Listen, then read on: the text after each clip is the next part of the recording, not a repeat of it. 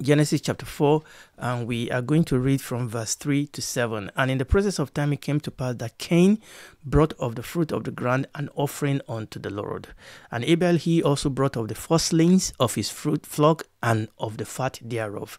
And the Lord had respect unto Abel and to his offering, but unto Cain and to his offering God had not respect. And Cain was very wroth, and his countenance fell. Verse 6. And the Lord said unto Cain, Why art thou wroth? And why is thy countenance falling? If thou doest well, shall thou not be accepted? If thou doest well, shall thou not be accepted? And if thou doest not well, sin lieth at the door, and unto thee shall be his desire, and thou shalt rule over him. So what we started to do is to look at two New Testament commentaries on this story of Cain and Abel's sacrifice, because this commentary in the New Testament helped throw light on the what, on the why, on the how that of this story in Genesis chapter 4. And we are looking at those two commentaries. We have looked at one of them already, which is in the first book of John, chapter 3, verse 12. And today, by the grace of God, we are going to look at the second of this commentary, which will be in Hebrews chapter 11, verse 4. So that is the first plan. And then we will then look at their sacrifice in light of their profession. And the question we are asking ourselves was Cain disadvantaged because he was a farmer? And did Abel have some advantage because he was a shepherd? So we are going to look at that. We're going to look at their offering in light of their profession. And finally, we'll then look at their sacrifices in the light of revealed divine protocol. The standard that God has placed, the standard and the protocol that God has placed with respect to how human can approach him. And the question we'll be asking then is, what is God's standard? What is God's protocol for a sacrifice that is acceptable unto him? Last time when we looked at 1 John chapter 3, verse 12, we saw why Cain's offering was rejected. Today, we are going to look at Hebrews chapter 11, verse 4, and we are going to see why Abel and his offering were accepted. So we'll read Hebrews chapter 11 and we'll read just verse 4. And the first two words in this verse is very important. By faith, very, very important.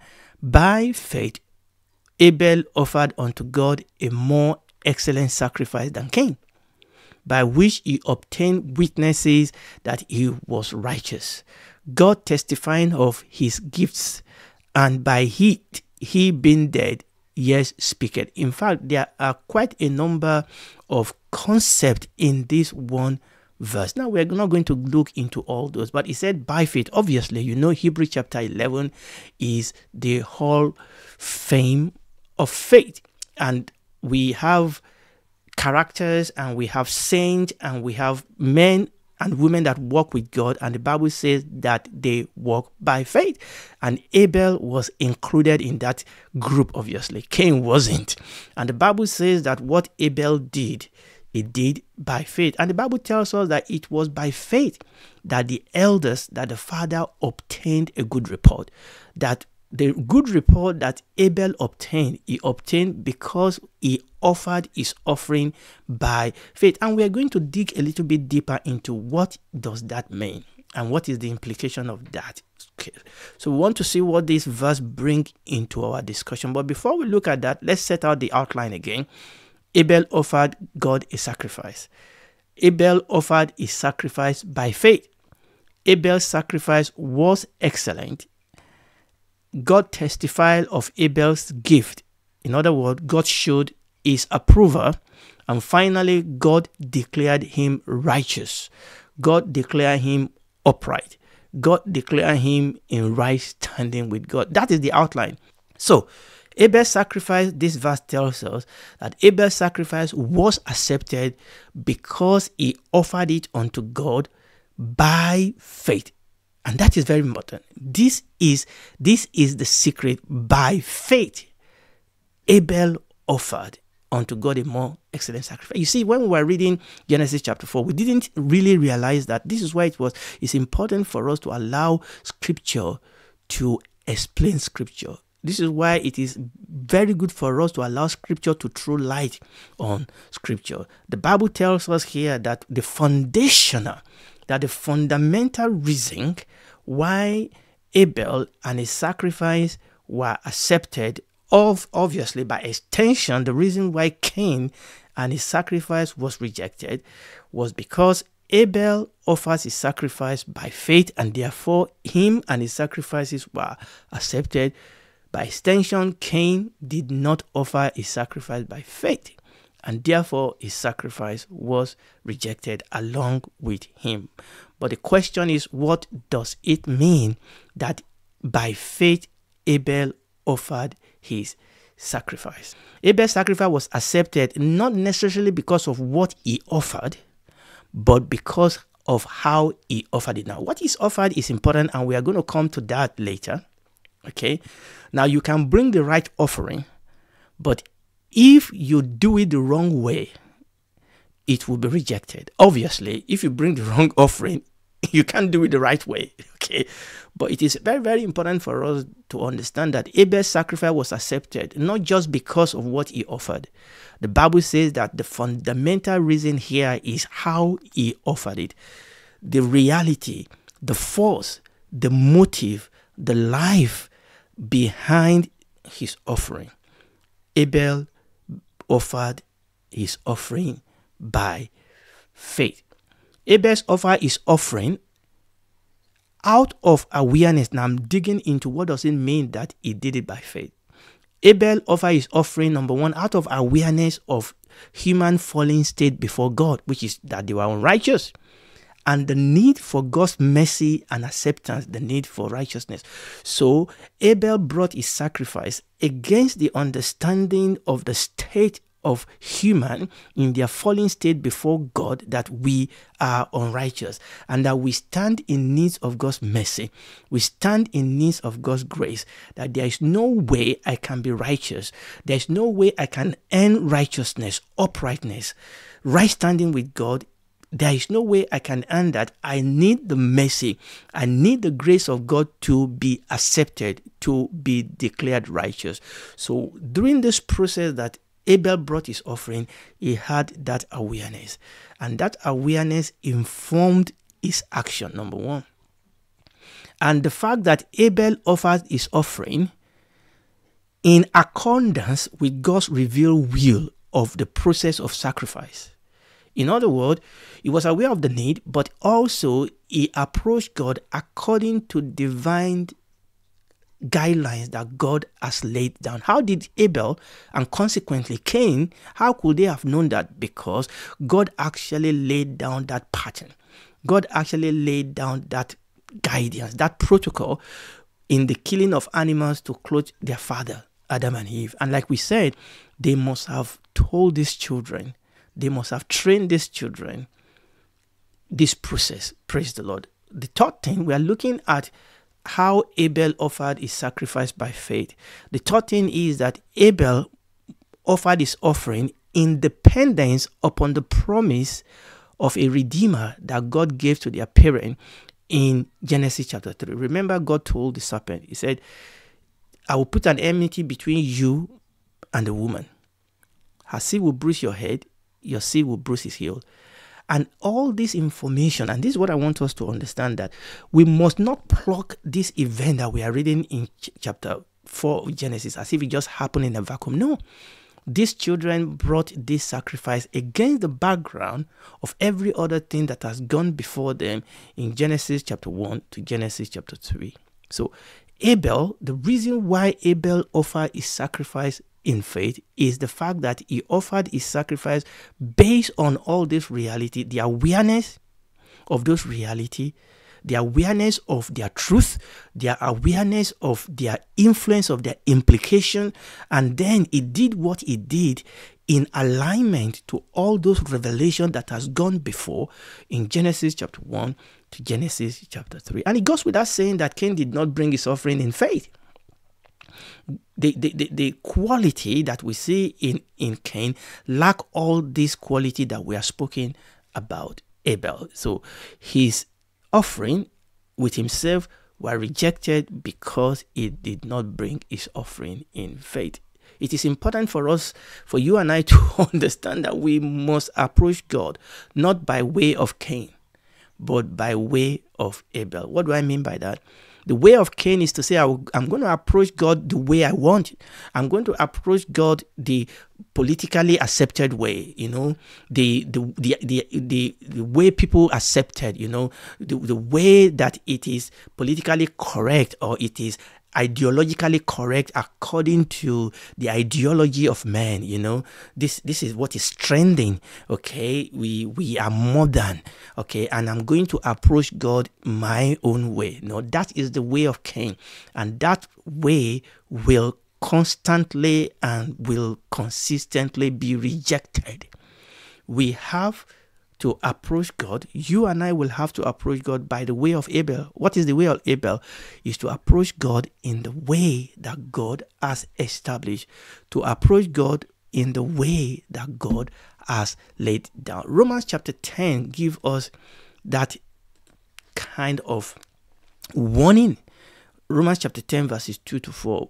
Paul was applying this to the children of Israel, but it's applicable to us. He said, "For I bear them record that they have a zeal of God, but not according to knowledge. For they, being ignorant of God's righteousness and going about to establish their own righteousness, have not submitted themselves unto the righteousness of God. For Christ is the end of the law for righteousness to everyone that believeth." Christ is the end of the law for righteousness to everyone that believeth. Obviously, we are going to ultimately find the fulfillment of all this in the person of Christ Jesus. But what I want you to see here is Paul was talking about the fact that the children of Israel and also people of today, the Bible says that they did not submit themselves to the righteousness of God. Okay? Paul was writing in a place, "I'm not ashamed of the gospel, for what it is the power of God unto salvation, because therein is God's righteousness revealed." The gospel is the gospel because in it we find God's protocol. In it we find God's pattern. In it we find the way that God has laid down for our salvation, for our righteousness. And for us to ignore that, for us to reject that and think we can find an alternative way to God, we are joking. We are not only joking, we are kidding ourselves. We are not only kidding ourselves, we are putting ourselves in a place of danger, because all such effort will be rejected. In fact, I should say, are already rejected. So, Abel was declared righteous, not because he was perfect, not because he was sinless. Abel was not perfect. Abel was not sinless. The reason why he was declared righteous was not because he was perfect, was not because he was sinless, but rather because he came according to the way, according to the pattern, according to the protocol that God has laid down. Abel was declared righteous despite the fact that he was not perfect. Okay? He was declared righteous despite the fact that he was not perfect, because of what he did. Other translation of that Hebrews chapter 11 verse 4 says that through his faith, Abel won God's approval as a righteous man. One translation says, by faith, Abel was approved as a righteous man. One translation says, and so God called Abel a good man because he had faith, not because he was sinless. Not because he was perfect. Now, obviously, the state of righteousness then affects the way we live our life. We'll come to that. But we need to understand that Abel was declared righteous not because he was perfect. He was declared righteous despite the fact that he was not perfect. Abraham also received the same commendation of the Lord. Let's read that in Genesis chapter 15, and then we'll quickly go to Romans chapter 4. Genesis chapter 15, just one verse 6. And he, that Abraham, believed in the Lord, and God counted it to him for righteousness. You see that? What did Abraham do? Abraham was not perfect. Abraham was not sinless. But the Bible says Abraham believed in the Lord, and God counted it to him for righteousness. Romans chapter 4, verse 3. For what saith the scripture? Abraham believed God, and it was counted unto him for what? For righteousness. Hallelujah. What we are saying here is that both Abel and Abraham received righteousness as a gift. You and I cannot earn righteousness. Just like Abel and Abraham, we will have to receive righteousness as a gift. But what is our own part to play? Abel and Abraham, they obeyed God. They understood God's commandment. They understood God's law. They understood God's precept. They understood the protocol. They understood the pattern that God has laid down, and they obeyed.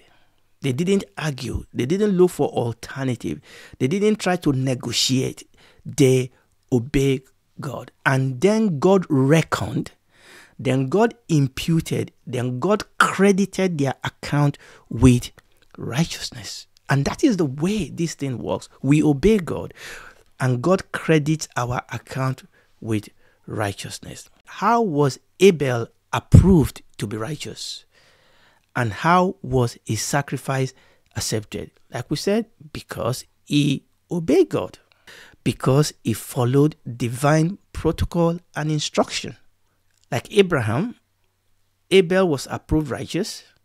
His sacrifice was accepted because he obeyed God and because he followed divine protocol and instruction. How will the devil be able to stop us from receiving the fullness of God's blessing? By deceiving us to rebel, just like he did for Adam and Eve, to rebel, and by deceiving us to disobey God, and by deceiving us to follow other protocol or to live a life that is directly antithesis or that is directly against God's protocol and instruction. And this is what we saw in the life of Cain. The life of Cain is a stark contrast to what we see in the life of Abel and the life of Abraham. And it's very, very important for you and I to understand that we go from the wrong side of God to his right side, not because we earn it, but because we believe in and we obey God. I know I'm going through this ground again, but this is foundational.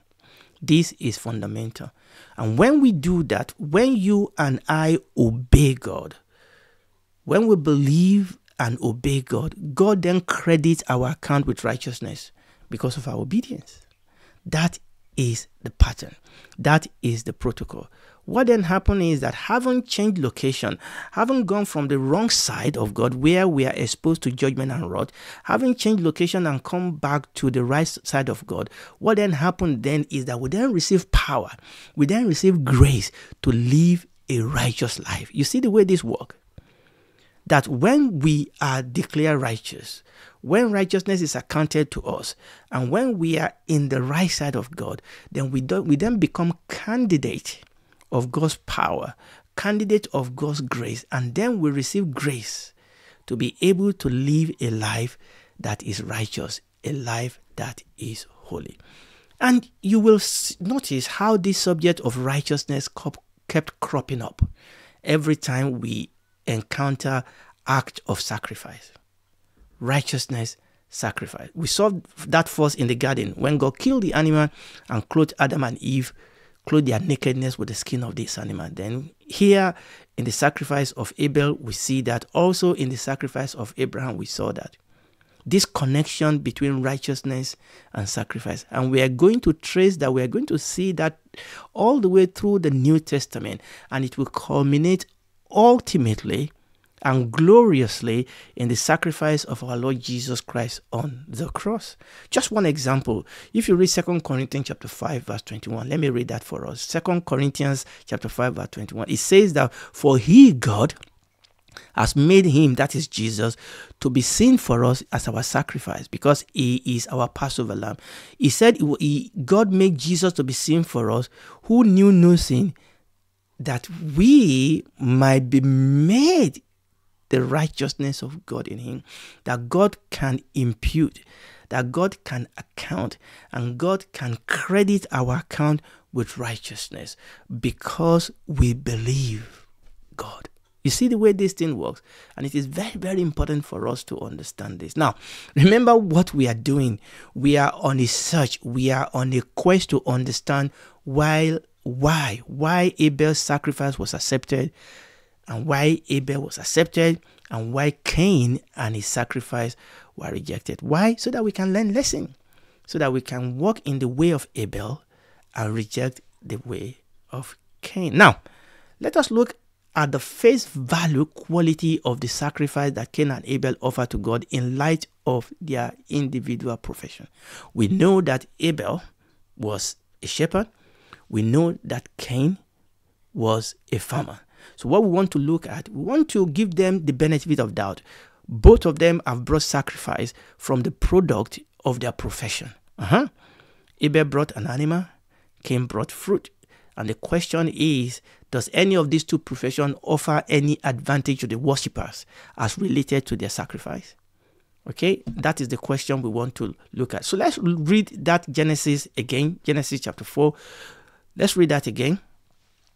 Genesis chapter 4, we read just verse 3 and first part of verse 4. And in the presence of time, it came to pass that Cain brought of the fruit of the ground an offering of the Lord, verse 4. And Abel, he also brought of the firstlings of his flock and of the fat thereof. Now, it is very, very important for us to understand this, because I think it is quite instructive. I think it is quite revealing that the Bible took time out to qualify Abel's sacrifice. Abel brought the firstling of his flock and the fat thereof. Now, we're going to stop there today. Next time, by the grace of God, we are going to look at what are the implications of that, as we understand what went on in this event, in this sacrifice. And remember, the reason why we are doing this is because it's a pattern for us, it's a type for us, and it's a lesson for us to learn as we walk in this way, as we walk in this Christian life. The Bible says that all those things were written for our admonition, and that is why we are reading all those things, so that we can learn from it and we can grow thereby. Praise the Lord. And if you are listening unto me today, look, there's no other way, there's no other name whereby you and I can come to God. We cannot earn God's righteousness, not by doing penance, not by doing one form of religion or the other. Okay, we have to come by the way of the cross. That is the only way that is acceptable. For God so loved the world that he gave his only begotten Son, that whosoever believe in him will not perish but have everlasting life. Come to Jesus. Accept you are a sinner. Receive him as your Lord and Savior. He died to save you, but you cannot experience that unless you are saved. He cannot force it on you. He cannot force it on me. You have to come by your own free will and accept him. And once you've done that, you will come in and the work of the cross will be realized in your life. The dead heart will be taken, new life in there. It will walk with you the rest of your life on this side. When this is all over, you and I will then spend eternity with him as a member of his household, as a member of his kingdom forever. Do it right now.